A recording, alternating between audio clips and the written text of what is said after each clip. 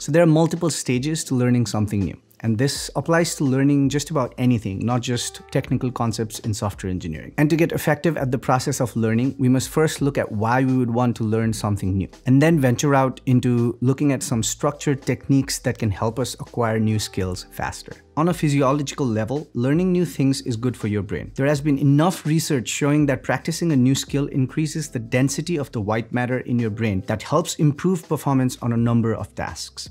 Additionally, learning new skills stimulates neurons in the brain, which forms more neural pathways and allows electrical impulses to travel faster across them. Part of learning a new skill is connecting that information to information and skills you've already learned before. Prior knowledge helps people relate to new information and build on that existing knowledge, which makes it even easier to acquire new skills. With that said, how do we even go about learning something new? And I think this has two key parts. The first is exposing yourself to a variety of different skills. And second is picking the right learning model that can help you acquire skills even faster. Let's look at the first step of exposing yourself to a variety of skills. So the idea here is to not be just a one-trick pony. As software engineers, it is too easy to get drowned in a sea of new programming languages and frameworks and whatnot. While that is still learning, it tends to be limited to just one domain. And one way to force your brain to continually grow is try to acquire a diverse set of skills. For example, this week I had to read up on embedded databases for high-throughput stream processing. This week I also learned about diatonic triads on the piano, a few simple rudiments on the drums, and also some advanced color correction techniques on Premiere Pro. The more you do this, the more your brain gets primed for soaking up new information. And as a result, you simply get better at the very process of acquiring new skills. Speaking of new skills, this video is sponsored by Skillshare, an online learning community for creative and curious people where millions come together to take the next step in their creative journey. Skillshare offers thousands of inspiring classes for lifelong learners like you on a variety of topics including web development, design, freelancing, and more. There are classes for literally every skill level, whether you're a beginner or a pro, whether you're a dabbler or a master at your craft. A lot of you know that my 2021 goal is to learn the piano and the drums, as well as get better at color grading my videos. And for all three of those, I've found excellent classes over at Skillshare. The class Color Grading for Filmmaking by Dan Liu was incredibly helpful to me, as it not only helped me understand the process of color grading, but also the science behind it. And I think that it already reflects on the quality of my videos. I also love the fact that they have no ads and most of their classes are under 60 minutes. But best of all, it's less than $10 a month with an annual subscription, and the first 1,000 of my subscribers to click the link below will get a free trial of the premium membership so that you can explore your creativity and start your own learning journey. Let's move on to the second important step, and that's picking the right learning model. For a while now, I've followed this three-step process of what I call indexing, retaining, and referencing. Thomas Frank actually has a very similar video about learning where he uses the terms cognitive stage, associative stage, and the autonomous stage. But because I focus on acquiring a lot of technical skills that involve a lot of learning, I prefer using my own terminology of indexing, retaining, and referencing. Let me explain what these are in a bit more detail. So let's say that you want to learn about designing a scalable system. It's a massive topic and can feel quite overwhelming. So how do you go about using the indexing, retaining, and referencing phase to learn about designing scalable systems? So in the indexing phase, what you do is gather as many resources as you can. Books, articles, courses, conference talks, tutorials, literally anything you can get your hands on. The goal here isn't to retain anything or go in depth about anything. The goal is to index the topics in your brain. For example, if you're learning about scalable systems for the first time, you will have no idea about what topics it actually comprises of. And this is where most people either get overwhelmed and just give up, or try to cram everything up without a strategic plan. And neither of those are very effective. So in the indexing phase, your goal is to simply learn about the topics that exist in the world of scalable systems. Things like the CAP theorem, vertical and horizontal scaling, redundancy, replications, sharding, caching, failovers, load balancers, DNS, CDNs, so on and so forth. And as you're building this index in your mind, you're also separating out the good resources from the bad ones. While it is very tempting to try to implement things at this stage, please refrain from it. For example, if you're watching a tutorial on how to build REST APIs in Python, watch the tutorial end to end first. Do not try to implement or follow the tutorial by doing actually what it asks you to do. The problem with simply following a tutorial without actually understanding what all it covers is that it has a tendency to give you false competence.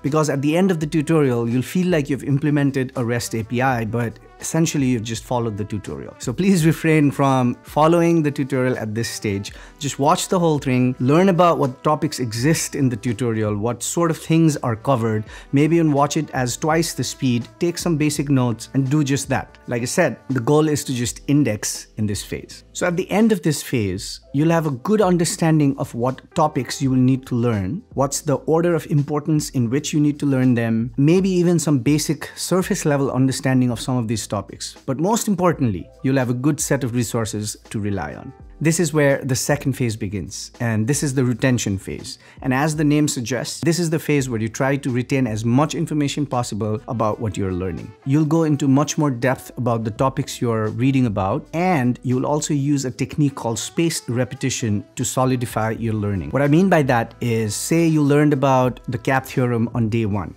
Then you learned about redundancy on day 2. Then you learned about replication on day 3. Instead of moving on to a different topic on day 4, you'd go back and review your topic from day 1 before proceeding to new topics on day 4 and day 5. But on the 6th day, you'd review the topics from day 2 before moving on to the 7th and 8th. So on and so forth. You get the idea. The point is to keep repeating things in spaced intervals until you're confident that you thoroughly understand them. This helps you permanently retain that information in your brain. And if you're following a tutorial for something like the example that we used before about learning a REST API, this is where you follow the tutorial as well. And remember, because you've already gone through the entire thing in the first phase, this will be the second time you're actually looking into it. That combined with spaced repetition makes it much easier to retain the information. At the end of this phase, you should have enough information or have learned enough topic that you should feel somewhat comfortable about implementing or practicing whatever you've learned. If it's a scalable system, you should feel confident in trying to build a system that scales. If it's a REST API, you should feel comfortable with that. And if it's learning the piano, you should feel comfortable with playing at least a few songs. And this is where the final phase comes into play. This is called the referencing phase. So by now you've indexed the information and spent a lot of time learning and retaining them. But over the years, you will work on a lot of different projects, you will learn a lot of different new skills, but you won't get to use them or practice them all the time. So it's inevitable that you will forget some of them. For example, if you were working on the scalable systems example that we were talking about, you could have built a lot of things around scalable systems, but maybe never really had the opportunity to work on asynchronous messaging. And one day you suddenly have to implement asynchronous messaging, you would have probably forgotten about it. But because you've spent so much time curating the resources and going over them, you will know exactly where to reference that material from. And also because this will be the third or fourth or fifth time you're reviewing that information, you will pick it up extremely quickly. And that's it. That's the process I use to learn everything new. And as you do this process over and over and over again, you actually get really quick at learning new things, and it almost becomes like a habit. Like I said before, your brain is primed for soaking new information, and you find it really easy to pick up new things. The only thing is that you have to be deliberate and strategic about how you're approaching these things and repeat the whole process over and over again until it becomes second nature. But by now, you're probably wondering, how do you even have so much time in your schedule to learn new skills over and over and over again? Eventually, you'll run out of time and you don't have any more time to learn new skills, right? And that is true. And because of that, for some skills, when you reach basic competency, you have to decide to drop them. But for others, you have to keep advancing to mastery. So how do you go about picking which skills to drop and which skills to continue investing on? For that, my general rule of thumb is to follow the 80-20 principle.